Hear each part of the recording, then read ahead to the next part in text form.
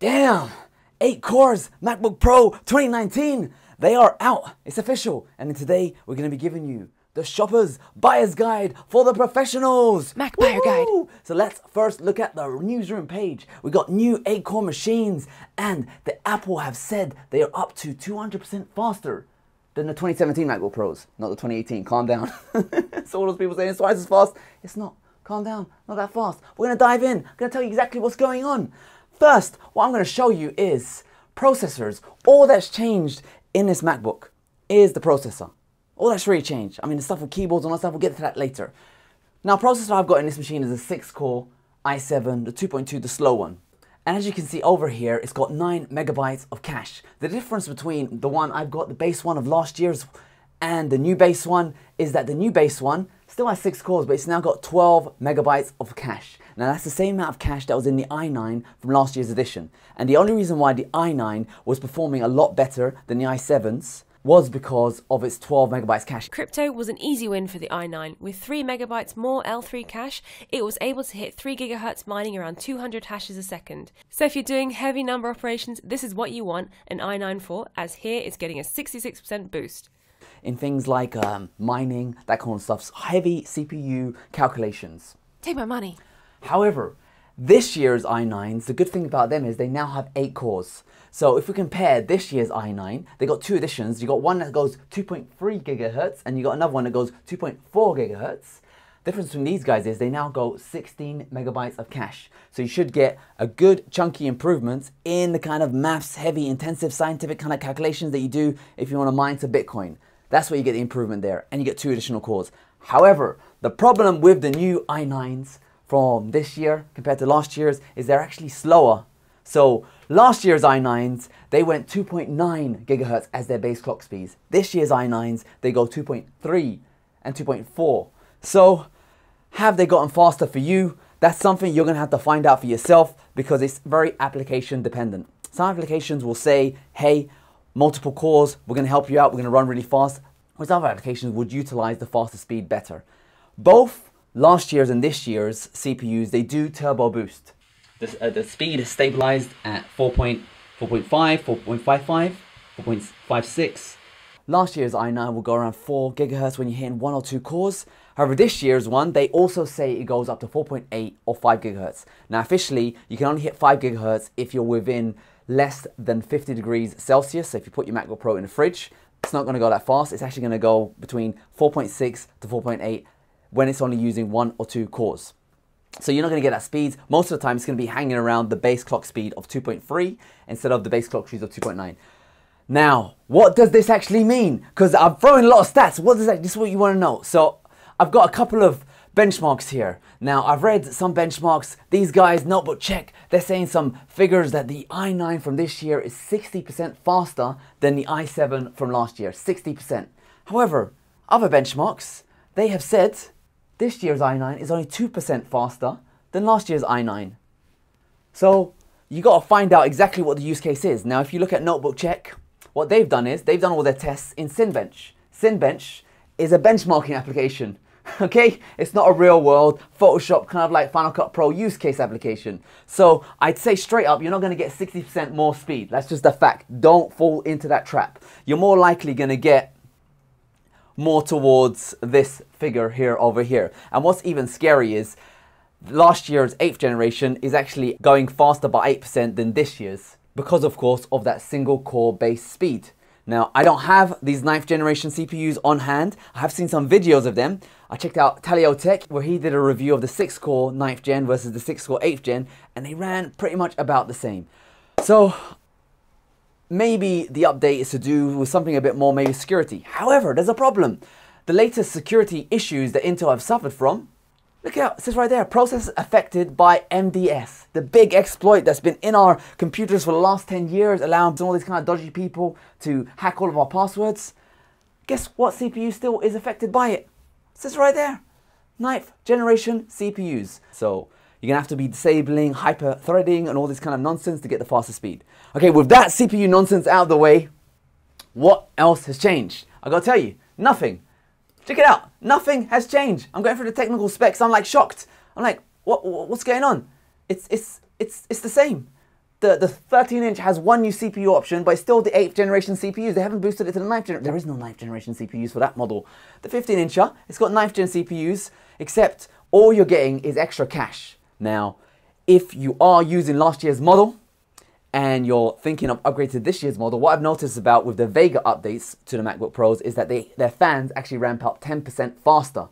So you're going to be getting a noisier Mac if you had one of the older models. Should you upgrade for that? Do you like fan noise? That's something that you need to consider for yourself. Personally, what I've done for my system is I always have my MacBook raised, and I've now plugged in an eGPU with Vega 64 graphics. What that does is it allows me to turn off the GPU inside my MacBook Pro and purely just use the CPU, giving more thermal headroom for the CPU to go faster.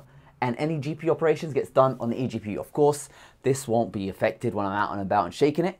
However, when I'm in the office, I'm able to get faster speeds and more headroom for the processor. All right, so this fan noise is going to be more heavier than the 2017 and 2018. I was personally a bit disappointed that they haven't improved the graphics again, but I can't blame them because Navi hasn't been released yet. AMD have slated Navi to be released in the 3rd quarter. So maybe there might be another MacBook Pro in a couple of months, like what they did with the Vega 20, might be coming out. We've heard rumors that there's a 16-incher coming out, maybe in WWDC next week or in 2 weeks' time. They're going to release that, or they're going to tell us about that one, or maybe when Navi drops, that's when we're going to get some sort of update. So if you are thinking of upgrading your Mac to the latest one, just be careful because there could be another MacBook Pro in a couple of months' time. I'm warning you now. We got done with that crap last year. Buyers beware. I wish Apple would tell us a bit more information, but they don't. Anyway, forget that. Nothing else has changed. The same GPU inside these Macs. Unfortunately, they haven't updated their Wi-Fi. Wi-Fi 8X is now out, which is like faster than the current AC Wi-Fi. So you're still stuck with 802.11 AC Wi-Fi for these MacBook Pros. That's one of the improvements I was looking forward to because that's with the 9th gen Intels. That's what they were slating. Unfortunately, it doesn't have that. It's still got a 720p FaceTime camera. 720p. My friggin' Samsung can do 4K.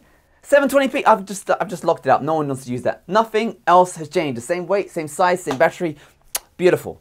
But there has been one fix potentially. Apple have now admitted that the 2018 MacBook Pros suck on their keyboards, and they've included the 2018 as part of their refresh program to get their keyboards replaced for free. I've already had my keyboard replaced once, and I'm going to need to have my keyboard replaced again because my N key has busted again. I don't know what I'm doing with the N key. It keeps on breaking. So what Apple have said, according to various outlets, they've said that some 2018 MacBook Pro keyboards will be replaced with the newest 2019 MacBook Pro keyboards. And what they've done with the newest 2019 MacBook Pro keyboards is that they've replaced the material to make it stronger. Buy now, buy now, buy now. Buy, buy, buy, buy, buy, buy, buy, buy. The good thing about MacBook Pro 2019 is make sure you get Apple Care because you're going to need it. It's going to overheat, it's going to break, you're going to have some logic areas. Like finally, I just want to go into the order experience just to let you guys know how to order these things. So you got well, firstly, you know, if you really want to know how to order these things, you go into the Apple section, you click on Mac, you click on MacBook, and you got 13-inch and 15-inch. Now these 13 inches, these two haven't been updated in like the 7th generation CPUs, 7th generation there. So you want to avoid these guys like nonsense. This guy has got the 8th generation. However, the best one to get is right at the bottom here. Look at 8th generation right here. You got to select that, and then you get to upgrade it. Now what you want to do is you want to make sure you get 16 gigabytes of memory and then give yourself a terabyte of storage because that's enough. I've got 2 terabytes in here and I'm already using all of it because I love it. You guys can get 2 terabytes too if you want to spend some money, but I recommend going between 512 to 1 terabyte, which is really cool. Over to the 15-inch MacBook Pro, this is what you want to do. You want to click on that 15-inch over here and you have 2 options. You've got the 6-core option with 555X graphics. Get that one if you're going to be upgrading your Mac with an eGPU. That's what I've done and it works really well. However, if you want the fastest, the 8th core one, debatably fastest by the way, we're going to find out. You can get 2 versions of the 9th generation processor. Both of them are 8 cores. One goes 2.3 gigahertz, the other one goes 2.4 gigahertz.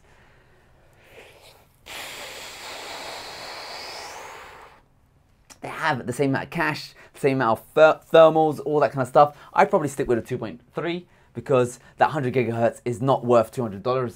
I don't think so. It's probably going to overheat and all this kind of nonsense, make your fans go crazy. The quieter one is probably best functionally for me. For you, if you like noise, one of you gamer people, go for it. Spend your money. Why are you watching this video? Oh, because you're obsessed like me. It's good. I'm there. Now you want to get 32 gigabytes RAM because that's what I've got, and RAM really helps with the caching. The more RAM you have, the more applications you can have in the memory, the less throttling you have between moving the memory between the hard drive and the memory itself. So 32 gigabytes RAM will help when you have loads of applications running at the same time. However, I've used a 16 gigabytes and it works really well. 2 years ago, 16 gigabytes was the thing to get. So don't feel compelled to be getting 32 gigabytes. Only get 32 gigabytes if, like me, you've tried at 16 gigabytes and you wanted a bit faster performance. For me, I'd say 32 gigabytes is amazing. I love it. Now, over in the graphics option, you start off with 560X. You get Vega 16, Vega 20. Unfortunately, you still can order the 560X. They haven't made the Vega 16 the default option. I'd say at least get the Vega 16. It's only 250, or the Vega 20 is 350. Personally, if you're going to be getting an eGPU, the 560X is more than good enough because you can plug in the eGPU or turn off the DGPU and you'll have some good performance. I play games, all that kind of stuff. Good stuff. Final Cut Pro, everything is supported. Unreal Engine works really well with an eGPU. So if you really want to be clever, I'd probably not upgrade the graphics and just get yourself an eGPU. Next up is hard drive space. 512 is alright. However, I'd at least get a terabyte because these guys are non-upgradable. You can get external SSDs, but honestly, traveling around with an external SSD is a nightmare. So, depends on your budget. Of course, these upgrades are very expensive. Like 500 gigabytes is not worth that much money. It's not worth $400. $1,000 for 2 terabytes. $2,800 for 4 terabytes. 4 terabytes is a bit overkill. Unless you got the money, spend it. Enjoy yourself. And that's it. That's all the choices you can get. Again, no AX Wi-Fi, no nothing. Same chassis, same case. So probably, if you are one of the latest and greatest, maybe hold out. Maybe there is that 16-incher coming at WWDC, maybe in a couple of months when Navi is out from AMD. Maybe that guy is going to get updated and he's going to have the sexiest MacBook ever, the world's fastest MacBook. But overall, I got to say, I've been using the 2018 MacBook Pro and I do actually love it. It's fast, it's sexy, it's sleek, it's beautiful. I've started putting chips inside it because I'm taking it out and about. And I do like this system. Whether I'd upgrade to the 2019 MacBook Pro, I am not convinced yet because there hasn't been any improvements. Between 2017 and 2018, there's been so many improvements. You had Bluetooth 5, you had better speakers, you had all these kind of 32 gigabytes RAM, you had the L3 cache options with the i9s. With this one, all you're getting is just that CPU bump. Alleviate some of the security issues, not really. Get you more cores, more performance. I'm not sure, I'm not convinced on that. So we'll see what happens, how it drops. Anyway, that is that. That is the story of the 2019 MacBook Pro. Look at that beauty. Look at that. The world's fastest notebook ever made. The best. So, will you guys be getting the 2019 MacBook Pro? Let me know in the comment section below. But for now, I gotta say, use his links below so he can keep me. Feel the power of the i9 2019 MacBook Pro. Feel the power.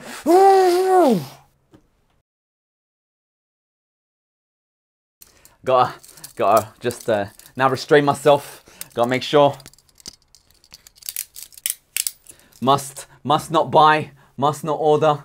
Gotta restrain myself. No, can't add to bag. Can't add to bag. Don't do it. Don't do it. Restrain me. Help. I'm a MacBook addict.